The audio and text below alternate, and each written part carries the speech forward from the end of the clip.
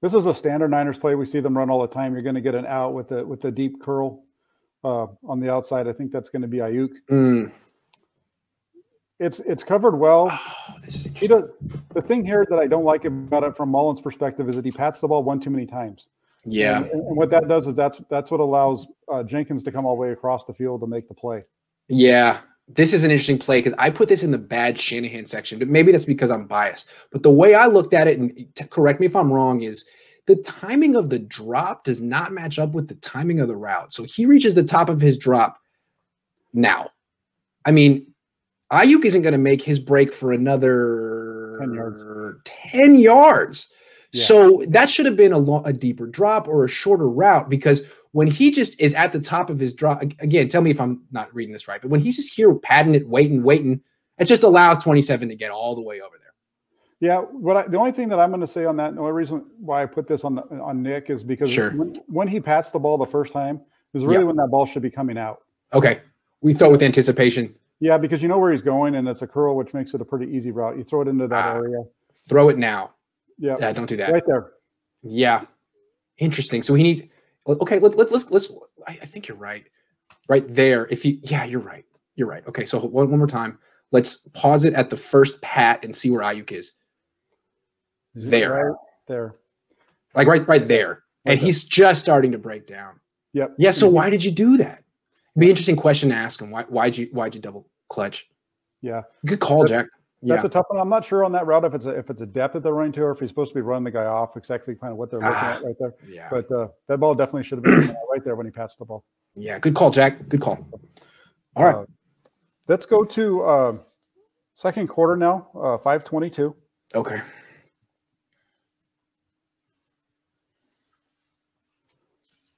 I like watching it with you. That way we can talk it through. Because sometimes I'll get like a feeling about a play and be wrong, and then just say, "Hey, Jack, what do you think?" And you're like, "Okay, good point, good call." That's the same thing here. Yeah. So this is the one where it's a play action. He's going to be rolling to his right. He ends up keeping the ball and running for a gain of 2. But as you watch this play unfold and he gets off to the edge, if he had kept his eyes up and downfield and in a throwing position, he's going to have Taylor coming open late. The backer's with Taylor right here. He's going to be with him quite a ways. And this is a situation where you see, then all of a sudden, see, there goes the backer. Yeah. He's able to get that ball downfield and they get a bigger gain. That's interesting. You're right. But in Nick's defense, let's go frame by frame. At this point, when he decides, screw it, I'm running, I wouldn't necessarily expect Trent Taylor to get open either. No. And the fact that he does is kind of like a Christmas miracle. Like, wow, Trent, oh my God. I guess you still can do it, man. But you're right. No, you're right. You're absolutely right. Well, the only reason that I say that he should expect him is because the linebacker's got his back turned to the wide receiver. Yeah. So all he has to do is slam on the brakes and it's over. Yeah. Which he does. Yeah. So that's the only thing. Well, I would, if I was coaching Mullens, I would say, hey, attack the offense, attack the line, but keep yourself in position to be able to throw the ball here. Agree. Just keep your eyes down the field. If you break the line of scrimmage, then go ahead and then tuck it and run. Yeah, I mean, how many times would we see Jeff Garcia or Steve Young approach the line of scrimmage and pump fake but not cross it? Yeah, well, think about Russell Wilson, how much we see him do that. How many times he's throwing the ball and it looks like he's even over the line. Yeah, just stop, come back. Yeah. Oh, yeah. He's already put the ball down right at that point. Yeah. So good eye, Jack. Good eye. The good thing about it at this point is 2 plays later, he hits the receiver for a first down. So it's kind of a moot point, but still something to look at. But again, like at this point, the line of scrimmage is here, I believe. It is. And he's still committed. And he's open. If this were Steve Young and Jeff Garcia would have had the presence to make that throw. Those are 2 of the best quarterbacks in franchise history, but that's the standard here. Yeah, because you also saw them keep the ball in the throwing position. Yes. They wouldn't have tucked it down 5 yards behind the line of scrimmage. They just wouldn't have done it. They would have kept that. Yeah. Yep. Like Nick makes up his mind here, right there. Yeah, he's going. So. Yeah, he doesn't see that linebacker that's going to make the tackle or run up on him as much. So but Nick has rules. It's fair for him to show him off every once in a while. It was a nice slide at the end too. Yeah, there you go. All right, what's next? Let's go. That's all of the bad Nick I had for the first half. Let's jump to the third quarter. 6:59. All right. 6:59. I got 658. Hopefully it's the same one. The short pass to Kendrick Bourne on first down. Let's see. Which one's this? This is, hold on. No, this is going to be the, this is. Am I in the wrong quarter here? We're looking at quarter 4. Oh, quarter 3. Hold on. This is when I start to lose it. Okay, hold on. What was it again? 7 what? 659. 659, right? Yeah. Oh, yeah, this is definitely bad. Okay, let's watch it. Yeah. Only down 7 here.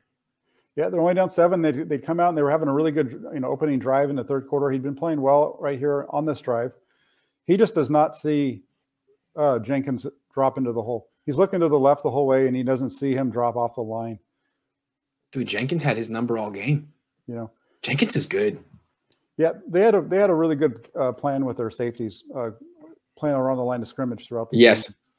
There are different things there, but he just doesn't see him at all, and isn't able to sneak it over him.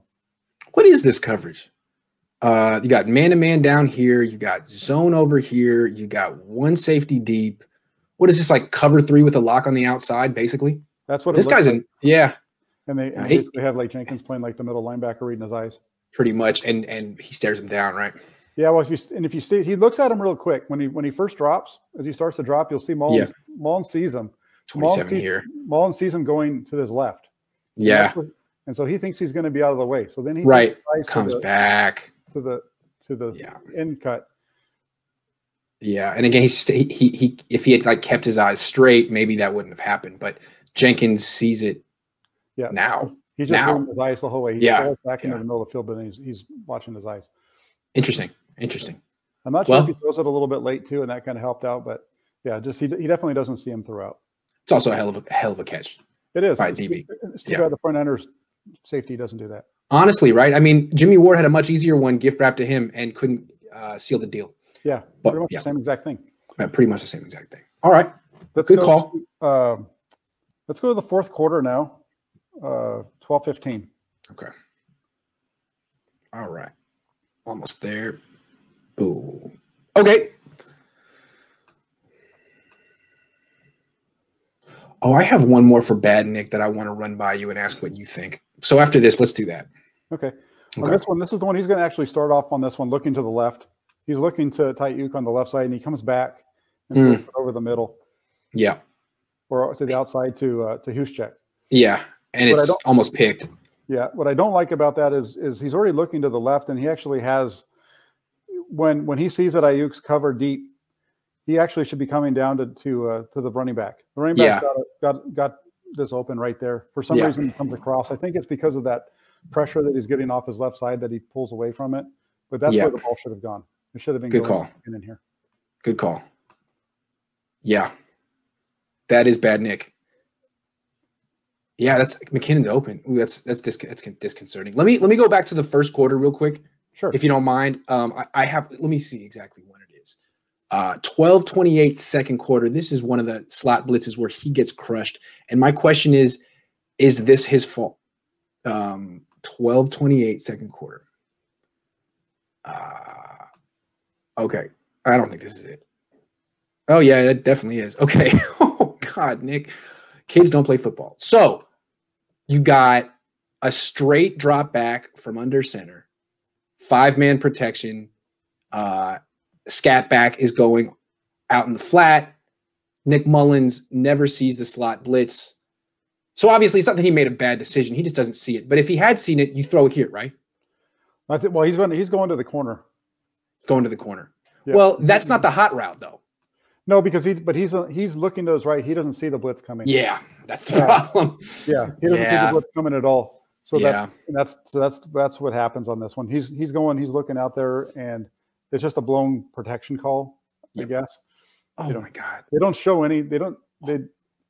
22 doesn't show anything that he's going to be coming on this route. That's true.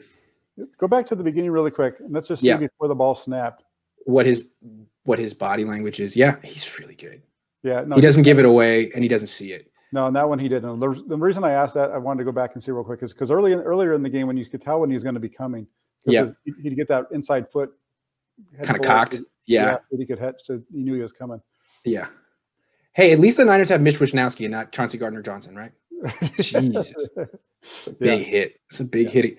Quarterback can't take too many of those and keep playing the same way. Not to make excuses, but geez, that the head snaps back and the feet come off the ground. Oh, my God. Don't play this sport. Yeah, no, 22's really made some really nice plays and showed his physicality throughout this game. This is like Aeneas Williams on Steve Young. No joke. I mean, it's not the same, but it's like the same type of lead up to it. Jeez. Oh, yeah. Nick, be careful out there. All right. Okay. Not Nick's fault. That's just unfortunate. All right. Should we go back to the fourth quarter? Yeah. Let's go to 6:03 of the fourth. Okay. God, that was big. All right. 6:03. All right.